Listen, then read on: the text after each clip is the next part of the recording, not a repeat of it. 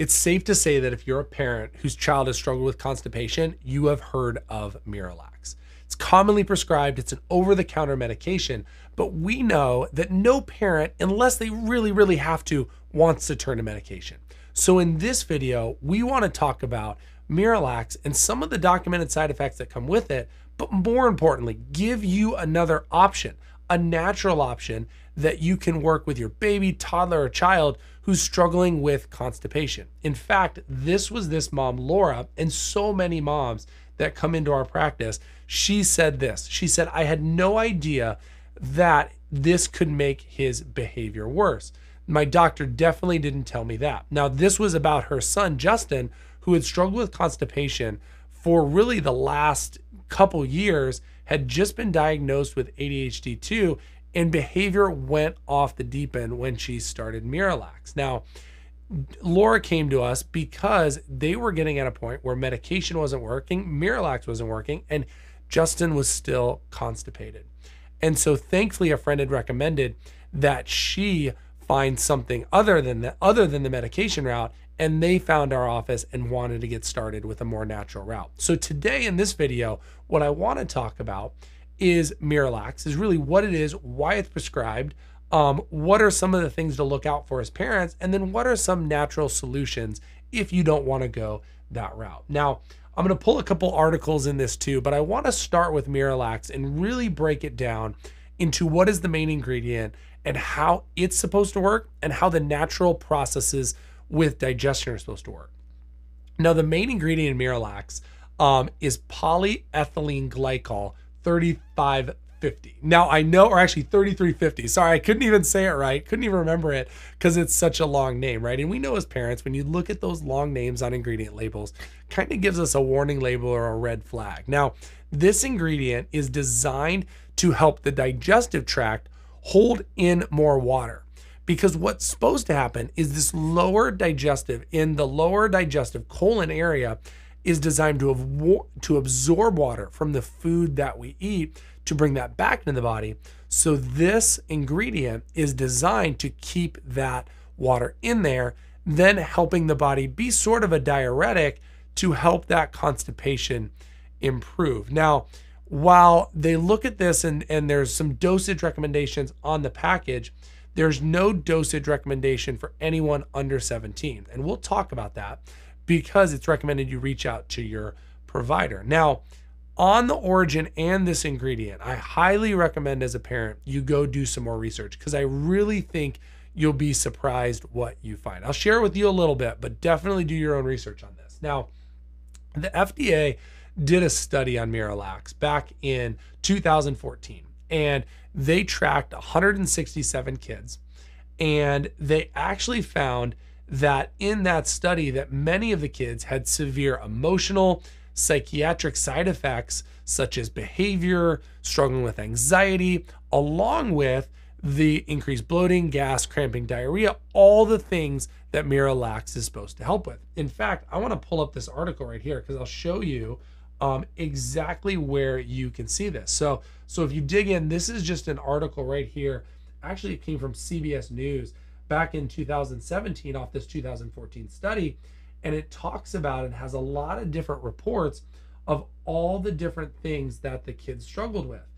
Talks about a mom who can develop paranoia, mood swings, aggression, rage that went way worse simply because they went on Miralax. Now, as a parent, I totally understand. You look at this and you're like, oh my gosh, why didn't my doctor tell me this? Well, I want to talk about a couple different things. It really makes sense, the scientific mechanism of putting water back in, right? That's going to help the diuretic and help the fluid move through more easily to affect that absorption.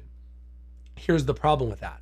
While you get temporary relief from that, what that can do, it can alter the body's normal physiologic process of working with what's called the vagus nerve to stimulate healthy motility and just the natural digestive process. So not only does it cause the nervous system to struggle with a lot of the behavior stuff, it gets the nervous system off track on those naturally physiologic processes such as digestion. Now, if you dig in deeper to this, there's a lot of parent groups that have formed that'll really give you some support. So if you look at some of these groups, they talk a lot about the behavioral struggles with Miralax and give you a lot of different options from parents, from clinicians, from people to talk to really dig in and find other options. But what I want to talk about in this video is kind of the 3 different categories that parents try to help their kids on the other side of it to not use Miralax, and then talk about what we do to work with those 3 things. Because here's the thing, if you can find the root cause of it and a path to that, you can absolutely find action steps that will work, that have solutions without using medications. Now, if you are in this world where your child has struggled with constipation and had to use Miralax, we know you've probably tried everything nutritionally, right? You've looked into what can they eat, what are their food intolerances. Secondly, and you may not have looked at this, is what are some of the neurological interferences? What is the brain and the body talking to itself and saying, okay, why aren't I getting those movements? Why am I holding on to bowel movements too long? Why is the body just not moving through that? And really the third category is you've tried both. And that's what I want to talk about now, is trying both can really be the answer. So what happens when you get limited motility and limited signaling is the nervous system just doesn't know when to let go of its digestive process. Now, this is what brings up the vagus nerve. The vagus nerve is a parasympathetic, meaning it's a primary brake pedal for the nervous system. That brake pedal means it helps the body rest, sleep, digest, and truly relax. Now, that nerve, that vagus nerve, starts up here in the upper cervical neck, and then it branches down all through digestion. So it's actually in control of all the neurosignaling that goes with motility and movement with digestion, but also it influences that absorption of fluids too. Exactly what Miralax is designed to do, to regulate that, or more or less stop that, to help that stay in there. The vagus nerve is meant to do that naturally.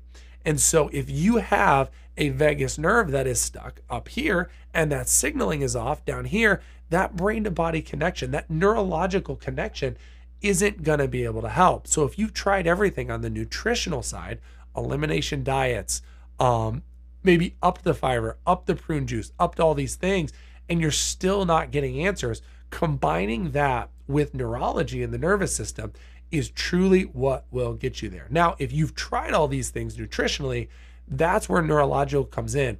And that's what we can help with from a pediatric chiropractic standpoint. That's exactly what Laura did with Justin.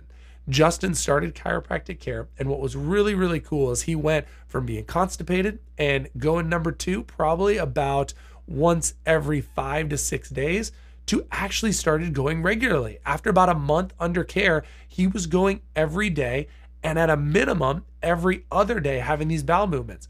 Then mom noticed that he was able to not have as many tantrums, not as many meltdowns, because, right, 2 things. 1, he's not on Miralax. Secondly, when you're digesting and that vagus nerve is working, you're just going to be more restful, relaxed, sleeping better.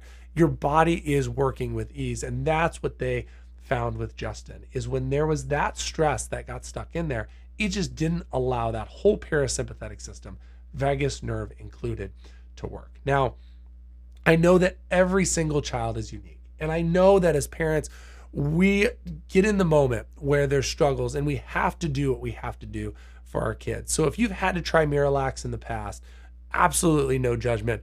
But we know that if you don't want to continue that road, we want to give you some other options. And that's why we measure this in our office. We measure that neurological interference. We'll work with you on the things that you've already done nutritionally to find the bottom and the root cause of the constipation in your child, because every child deserves that medication-free option to just not have to deal with all the side effects or the what ifs with that, for their body to really conquer it naturally. So if you have more questions, we would love for you to comment below. We would love for you to talk to us. We would love to dig in to how this is working. And if you've had Miralax before, we'll talk you through it and we'll give you those other options. So hope this finds you well, and hope this helps you get to the root cause of constipation and have a medication-free route for you.